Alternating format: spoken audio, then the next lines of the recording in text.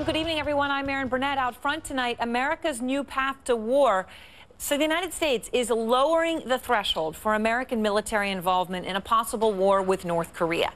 In the face of mounting threats from the young, untested dictator of the country, Kim Jong-un, the U.S. is getting ready to fight back. Now, while the nearly 30,000 American troops in South Korea are already obligated to defend that country in the event of an all-out war, under the new plan, these troops could fight in direct response just to provocations from North Korea. It could be a significant difference from the way things are right now. Pentagon correspondent Chris Lawrence is out front tonight. And Chris, let me start off by asking you that question. What does this new agreement actually mean for American troops and the threshold where they would be in conflict? Erin, it basically puts it down on paper and formalizes the agreement that the U.S. is going to be a part of this defense right from the get-go. Not just all-out war, but even these small-scale attacks. So what are we talking about? Well, North Korea was accused of sinking, torpedoing a South Korean ship. So one of the provocations could be North Korean ships going into these disputed waters, which they have in the past. Also, air. North Korean jets flying into South Korean airspace. They came close to violating the DMZ just last year. South Korea had to scramble 4 fighter jets in response. And finally, shelling these border islands like they did a couple years ago, that also would very likely invite a response. Some of the other reasons are to step up the cooperation between U.S. and South Korean troops, as well as act as a deterrent. For example, just recently, Kim Jong-un threatened to wipe out entire South Korean military units on some of those other border islands. Erin? Now, Chris, a lot of people watching will say, okay, so does this open America up to more serious conflict, to war? It actually opens the U.S. up to smaller conflicts, but those smaller conflicts are more likely to happen, and they happen more frequently. So it's opening the range of things that the U.S. might be involved in right from the get-go. And even though South Korea may still respond first to a North Korean provocation, if North Korea then retaliates, you start to get this escalation that the U.S. could be very much involved in. That's right. Small things can become big things pretty quickly. Chris Lawrence, thank you. And I want to bring in Colonel Cedric Leighton now and Gordon Chang, author of Nuclear Showdown, North Korea Takes on the World. Gordon, let me start with you. So this agreement, you just heard Chris Lawrence reporting what it would mean. So the things that North Korea seems to do pretty regularly could now mean American troops are fighting over. You say this is dangerous. Well, it's dangerous in one sense. You know, we can always get involved, even in the small provocations. I'm concerned, though, that we have just spent 2.5 years negotiating with the South Koreans. We don't look resolute. We look legalistic. And that's a problem, because I can see General Thurman saying to President Park, well, we're not going to get involved in this incident because it doesn't fall under paragraph 1 of Roman numeral 3. I think it would have been much better for President Obama to stare into a camera and say, the United States will respond to attacks on South Korea with the immediate use of force. We talked like that during the Cold War, and we kept the peace. We don't talk like that anymore. And because of that, deterrence is breaking down in Asia, and that's why we've had all of these problems with North Korea recently. So you think deterrence is failing? It is certainly failing, because the Chinese and the North Koreans think that they can push us out of Asia, and the Chinese have been engaging in some very provocative tactics recently, because they think that they can push us around. So, Colonel Leighton, North Korea has an army of 1.2 million people, 120,000 special operations forces, which is kind of a stunning number.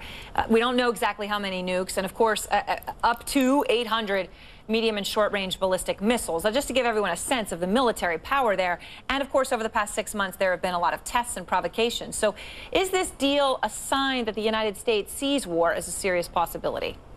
I think so, Erin. I think it's one of those moments where the United States is looking at burden sharing with its allies. So it's although it may be legalistic, as Gordon mentioned, these are the kinds of agreements that the Obama administration really wants to bring to the forefront with its allies. So in the case of the Korean situation, war is an extremely likely possibility because what you have here is this hair trigger response that is being created not only by the fact that we have troops there, but also by the fact that we have this agreement in place now.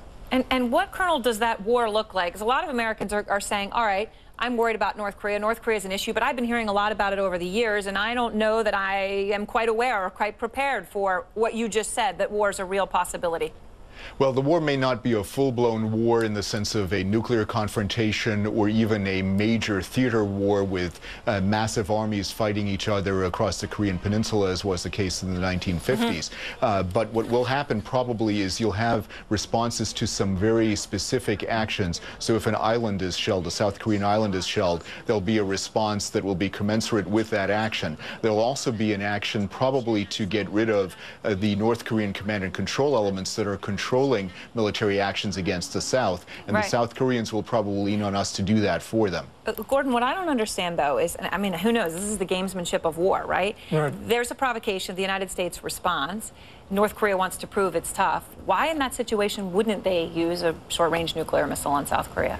Well, because they know that we would know because we could trace it, and so therefore we can retaliate. But they believe that the United States would respond.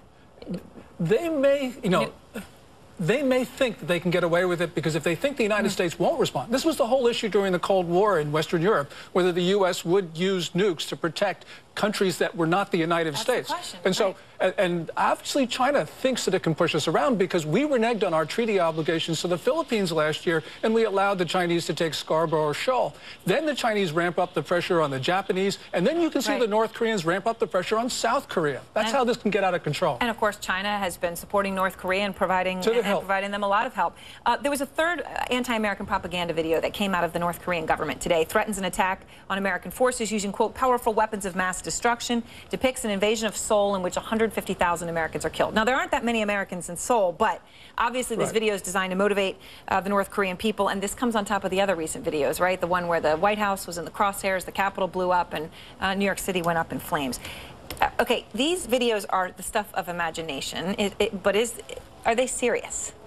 Well, they're serious and they're trying to intimidate us. And that really is something that's important because the South Koreans don't think that we're going to defend them. There was that survey which said that the United States wasn't going to use nukes to help South Korea, and the South Koreans wanted their own nuclear arsenal. And that's a stunning vote of no confidence in the U.S. And if the South Koreans don't trust us, probably the Chinese and the North Koreans also think that they can push us around, and that's when it gets really dangerous because then someone tries to start something really very, very provocative. Of course, makes you think about what all this means for Iran, too. Well, thanks so much to both of you. And still to come.